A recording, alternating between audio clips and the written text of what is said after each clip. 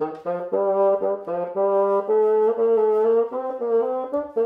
there is no difference between good research or painting or music or any other art, because it's all about knowing very valid technique, and then your fantasy and your ideas through that technique can express themselves and give a beautiful or a useful result. I have too many hobbies. I have hobbies for a life of 200 years. And my main hobby still is research, I must say. Research is a detective story, and you try to find out who is the murderer.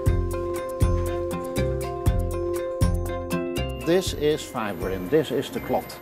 Thrombin is necessary, otherwise you bleed to death if you don't have it. And also thrombin is very dangerous, because as soon as you get a clot where it should not, you get an infarction. So you have to keep thrombin within its good boundaries. And heparin works here. Everybody knows about penicillin and nobody knows about heparin. Of the 20th century, indeed, I think it saved about as much lives as penicillin did. Yes, but it's much less known.